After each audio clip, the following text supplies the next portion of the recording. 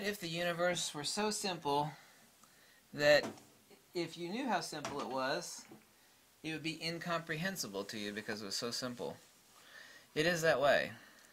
Everything is fields, and fields are not particles. Irreducibly, more so, and more so to the fact, is that there's only one field and three field modalities. The thing that we actually call gravity is nothing other than incoherent dielectric acceleration.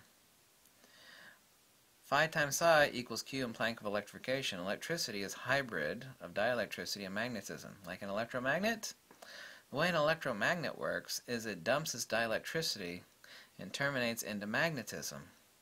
It creates an enormous, powerful magnetic field by losing its dielectric component. Yeah. It's kind of like if you take a big snow cone and you terminate its coldness, all you're left with is water. Same thing. It's that simple. At the center of any field modality, there is none, there is zero of that field modality. Do you know how important that is? If you take the strongest magnet in the world, and of course I've defined a magnet, the only thing that defines a magnet is field coherency. You actually create like a neodymium iron boron, a samarium cobalt, or ferrite magnets, yada yada yada. The only thing you do is you throw everything into geomagnetic precession, where it's all working together except against each other. You know what incoherency means? We're not talking about factors of additives. 1 and 1 equals 2. We're talking about multiplicatives. Of course, we can't say 1 and 1, because 1 and 1 times 1 is the same thing as 1 plus 1. Right? 2 plus 2 versus 2 times 2.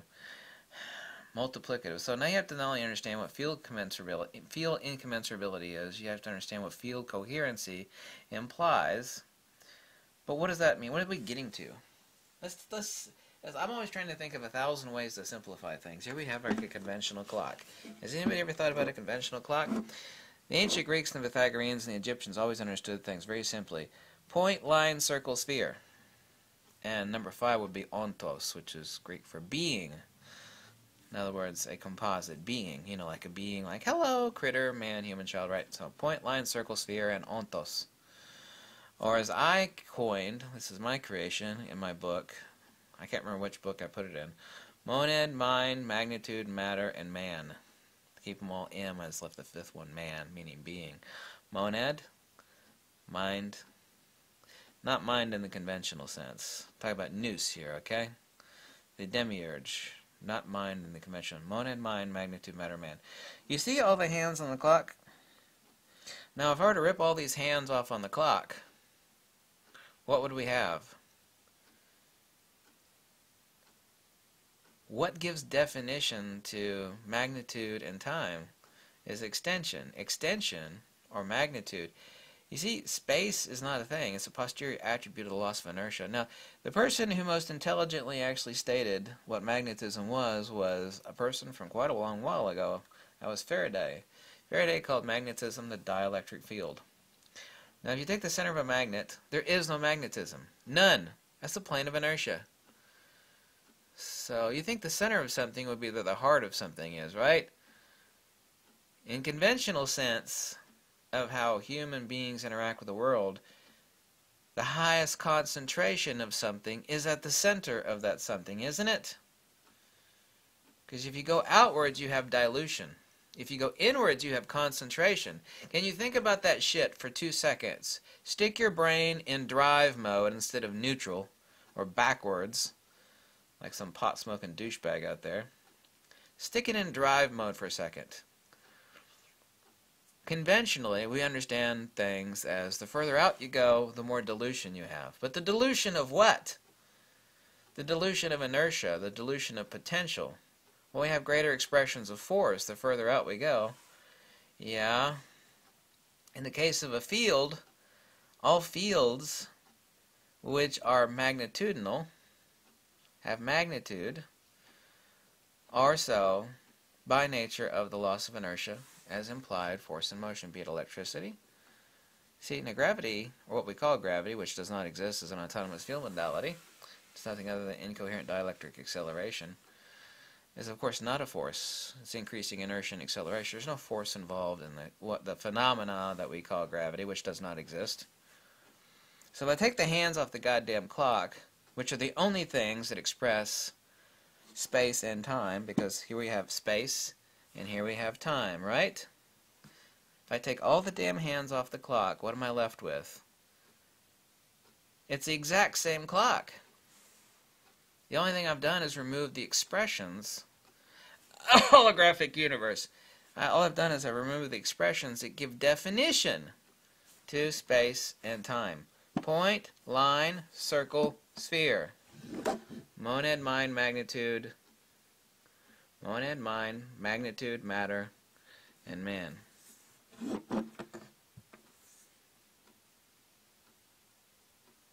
By the way, the number that is missing in the Fibonacci sequence, 1, 1, monad, mind are one thing, magnitude and matter are another thing, and ontos is a third thing. That would be the earliest form of the Trinity, by the way. That's where the Trinity actually came from. Monad, mind, the aoristos dias in the ancient Greek. Magnitude and matter, matter or heil. Do you know what's missing? 1, 1, 2, 3, 5. 1, 1, 2, 3. You know what's missing? 4. 4 is always an expression for matter. It doesn't exist. 4 does not exist in the Fibonacci sequence. The ancient Greeks, Pythagoreans, and Egyptians knew that. 1, 1, 2, 3, 5. Where's 4 at? 4 is unreal. Matter, the only thing that gives definition to matter in the universe is magnitude. That magnitude is just a posterior attribute of the loss of inertia as defined by magnetism. At the center of time, there is no time. Time has no center. Time is unreal. Time is a creation of humanity in its desire to codify everything, to calculate, to parse everything. Time doesn't exist. Here at the center, there is no time, is there? No, I remove the fucking hands from the clock. You're never going to read the time. Point, line, circle, sphere. Repeat after me. Okay? You understand the nature of the universe? Point. Point is still wrong because a point has a Cartesian coordinate. Even the word point is wrong. We're technically talking about counter space. Just to call it point is a convention. Point, line. Okay? The release of energy, I'm pretty sure the energy driving this shit is a little battery in the back. That is what we would call inertia, pure potential, right? The release of that potential, which is the equation tattooed on my freaking wrist, by the way, my discovery, mine, not yours, mine, as discovered in Plato's Republic 509D. So technically rediscovered, right? It's actually in the divided line segment. Explaining how I found it there would take a long time. The release of that inertia, that pure potential. See, isn't this a simple analogy? Everybody understands how a freaking clock works. The release of that potential, here we have this. Force and motion. Force, motion. Line, circle. Stick that in 3D. Geomagnetic precession. We have, we have the sphere. Technically, we have the toroid.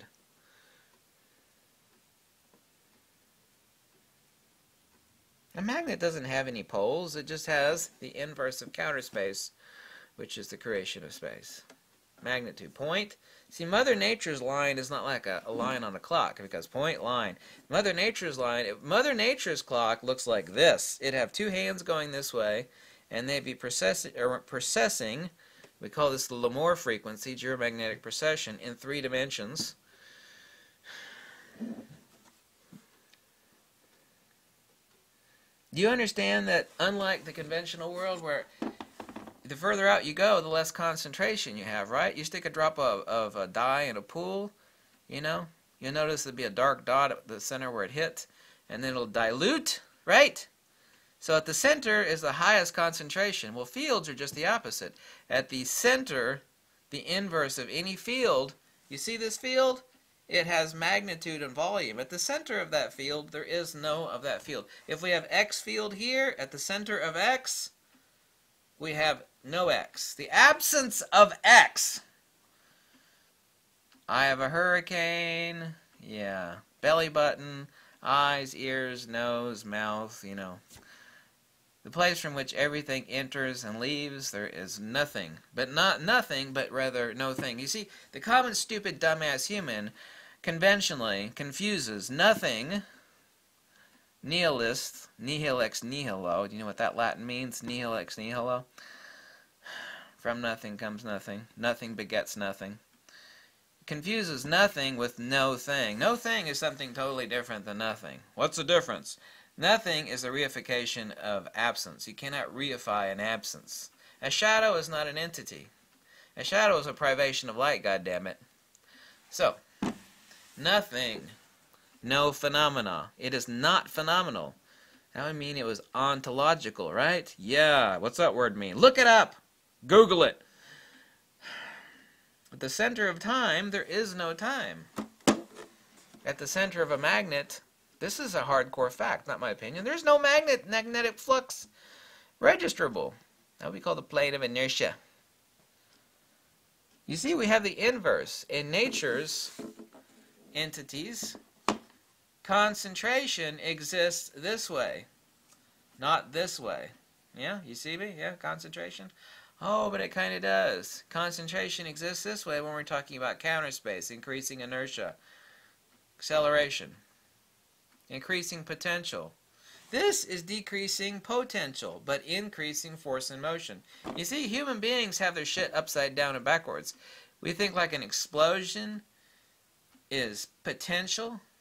No, it's actually impotency. You see, the things that we think that are important are actually impotent.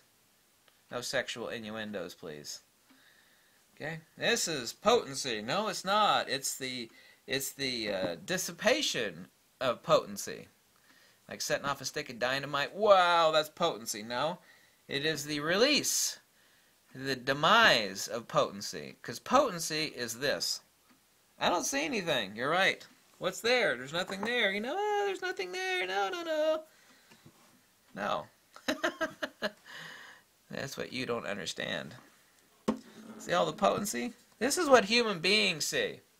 Let me give you a really simple analogy. The hands are unreal. You remove the hands, you remove line, circle, sphere. You remove the hands. See, this is what people think is potency. If you actually enlarge this clock in a really big, I mean really big. Ever since big clock's made just for the hell of it, the outside of this hand is sweeping like so goddamn fast, like wow. Down here it's hardly moving at all. Well, it's the exact same hand. How could it be moving really fast here? Force and motion. You see, this hand is moving at the same speed. The entire hand is moving at the same speed. Yeah, but if you go out here, the hand is moving 100 miles an hour, but down here it's not moving at all. Yeah. Where's the potential at? Well, this is potential because I see a lot of force and motion out here. It's going 100 miles an hour. No. This is the shit that isn't moving at all right back here, the fucking battery. It's not moving, you can't see anything. This would be counter space. This is pure potential. The release of that potential is force and motion. The inverse of space is counter space, i.e. increasing potential. You see, humanity has their shit backwards, upside down, and stupid. Mother Nature is really simple. Math does not define science. Math is what humanity does to codify and calculate. Math is neither science nor nature.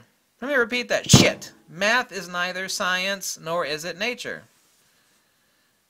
It's a human contrivance. Mother Nature doesn't have a calculator.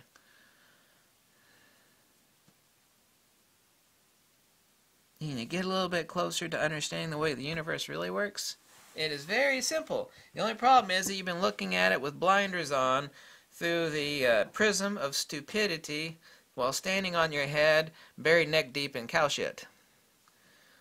It's not that cosmic mechanics are hard, it's that you fail to open up your goddamn eyes.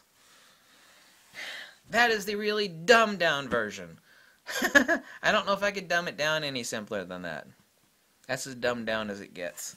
I hope that wasn't too complex because that's as dumbed down as it gets. This cloth is unsticking itself from the bottom of the table. That's what I'm actually doing underneath the table here. because this is a background cloth actually taped to. If you like this video, you can drop a buck or two, or you can tell me to jump off a cliff. Whatever makes you happy. Yeah, right there, girlfriend. Bye. Why don't you think about this shit before you go to bed? Then you might understand how the universe works. Point, line, circle, sphere. There we go.